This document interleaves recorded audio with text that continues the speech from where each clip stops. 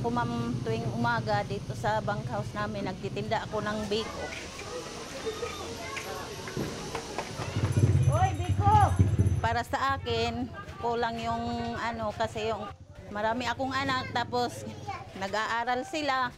Kulang ang pinansyal namin araw-araw. Oy, biko ka mo! Oy, biko ka mo, biko! Labandera si Marilyn, pero nang wasakin ang bahay nila ng bagyong Yolanda, nabura din ang kanyang pinagkakakitaan. Yung trabaho ko, permanente, tapos yung asawa ko, may pedicab kami na sarili. Tapos ang pagdating ng Yolanda, nawala yung pedicab namin. Yun ang problema ko ngayon kasi wala na kaming hanap buhay, standby na kami. Isa ang pamilya ni Marilyn sa mahigit 500 pamilyang inilipat sa Caibaan Motocross Bunkhouses. May mahigit 500 unit nito. Mahigit 200 dito, DPWH ang nagpatayo. Sa bawat bunkhouse, may isang camp master mula sa DSWD na siyang namamahala.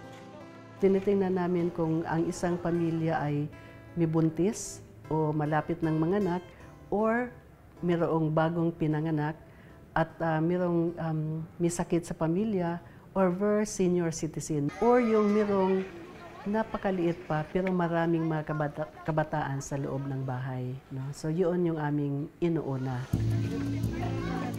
Sa ngayon, may mahigit 1,000 pamilya na ang nakalipat sa 3 lugar na tinayuan ng bunkhouses sa Tacloban City. At dahil kulang pa ito, nananatili sa mga tent ang ibang pamilya. Totoo yan. Kaya nga medyo kami mismo sa DSWD ay talagang naghahanap din kami ng paraan kung paano magkaroon ng sana safe resettlement site. Nagpapasalamat si Marilyn at may natutuluyan sila sa ngayon. Problema namin dito, mainit. At saka yung kagaya sa amin mga maraming anak. Ang bawat unit sa motocross bunkhouse may sukat na 8.64 square meters. Pero ang mga pamilyang tulad ni na Marilyn na may 5 miyembro pataas, binigyan ng 2 unit. Ang problema namin dito, ma'am, kasi pag umuulan, tumutulo, walang kuryente dito, tapos yung namin, bubong namin, SIM. Walang hangin na pumapasok. Dahil walang kuryente, solar panel ang gamit nila mula sa United Nations High Commissioner for Refugees. Ang problema namin dito, yung yung CR, yung pagsasaing, wala kaming saingan.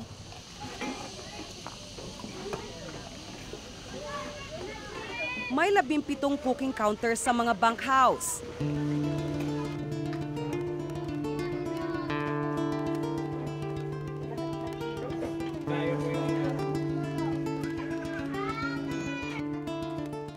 Kukuha kami dito, ma'am, ng tubig. Minsan wala kaming tubig, ma'am. Walang maayos na supply ng tubig sa bunkhouses. Wala kaming pang CR na binubuhos, panghugas ng plato, maglalaba. Ang ginagawa namin, kapag naghuhugas kami ng isda, iniihaw na lang namin. Imbis na magsasabaw, hindi na kami magpagsabaw. Pag kasagsagan ng ulan, maitim po yung tumutulo ng tubig dito. Pag wala pong tubig na malinis, sa ulan na lang po kami sumasahod para makapagsaing kami ng bigas. Malakas din naman ang water dito, galing from the local water district. Kaya lang, we have only one connection. Pagka binuksan dito ng malakas sa una, yung sa dulo, syempre, hihina na. Yun ang reklamo nila, inayos na namin yan. May 200 palikuran at 100 paliguan dito. Para ito sa mahigit 2,000 tao. Barado kasi yung septic tank namin, malalim yung pagkagawa nila. Tapos pag nagbuhos kami na kuan ang tubig, kawawa yung mga bata kasi yung mga bata madali lang kapitan ng mga sakit. We have some rehabilitation for that. Ginagawa na lang namin po yung mga IDP dito. Sila na lang ang gumagawa, ang nagsusupervise ang taga-IOM. Mayroon naman po silang engineers na sila ang naggagawa. And then we have cashier work. Yun ang ginagawa nila, yung drainage namin. Sa ngayon, umaasa pa rin sa relief goods sina Marilyn. 2 beses kada buwan kung makatanggap sila ng rasyon. May natanggap kami kalahating sakong bigas, tapos isang karton na mineral water, tapos ang dilata 20 kabugos. Kung ubos na ang supply ng mineral water, sa supply ng Leyte Metropolitan Water District sila kumukuha ng tubig para sa inumin. DSWD raw ang sumasagot sa gastusin para sa tubig ng mga bunkhouse. Dati, wala pang nagbigay sa aming gamot. Nagtatae yung mga anak ko, tapos sumasakit yung tiyan.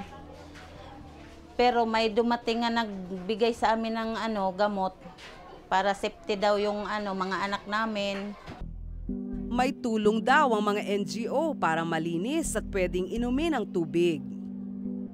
Nilalagay ko dito, ma'am, tapos bago ko tatakpan, anuhin ko muna ng 30 minutes. Yun daw ay safety para sa aking mga anak.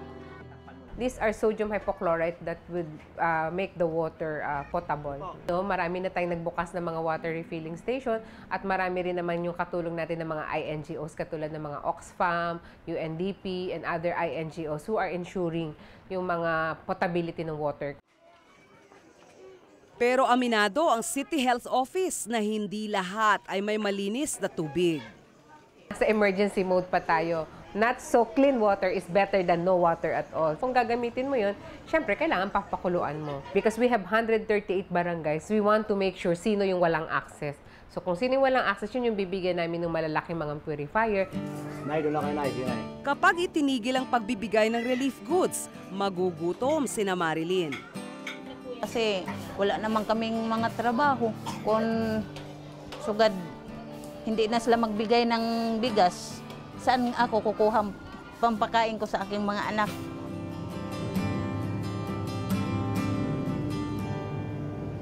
Sige,